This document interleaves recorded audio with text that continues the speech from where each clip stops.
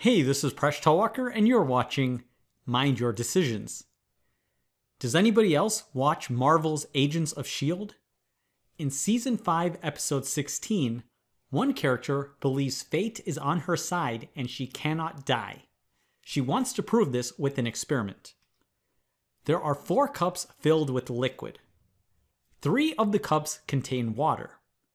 The other cup has a liquid that looks and smells like water, but is actually a fast-acting lethal poison.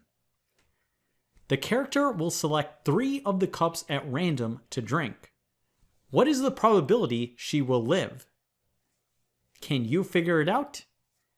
Give this problem a try, and when you're ready, keep watching the video for a solution.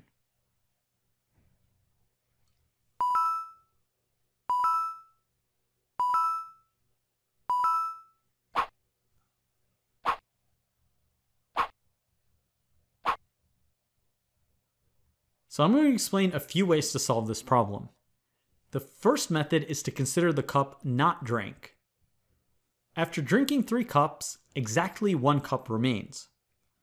This cup is equally likely to be any of the 4 cups, so it has a 1 in 4 chance of being poisoned, and this means there's a 1/4 chance that the character survives. Another way to solve this problem is direct calculation. There's a 3 in 4 chance of surviving the first cup because 3 of the cups are water and 1 of the cups is poison. Conditional on surviving the first cup, there is a 2/3 chance of surviving the second cup, as there would be 2 cups of water remaining out of 3 cups in total. Now, conditional on surviving the first 2 cups, there is a 1 in 2 chance of surviving the third cup, as there would be 1 water cup remaining out of 2. To get the chance of surviving, the person has to drink all 3 cups that are water, so we multiply these odds. The probability of surviving is 3/4 times 2/3 times 1/2, which equals 1/4. Finally, we can solve this using combinations.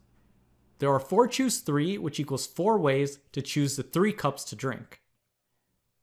There's only 3 choose 3, or 1 way to choose the 3 water cups. You have to pick all 3 water cups. Thus, there is a 1 in 4 chance to pick only the water cups and live. So notice, this 1 in 4 chance of surviving is pretty large. It's like someone guessing 2 coin flips in a row and then claiming the test proves clairvoyance.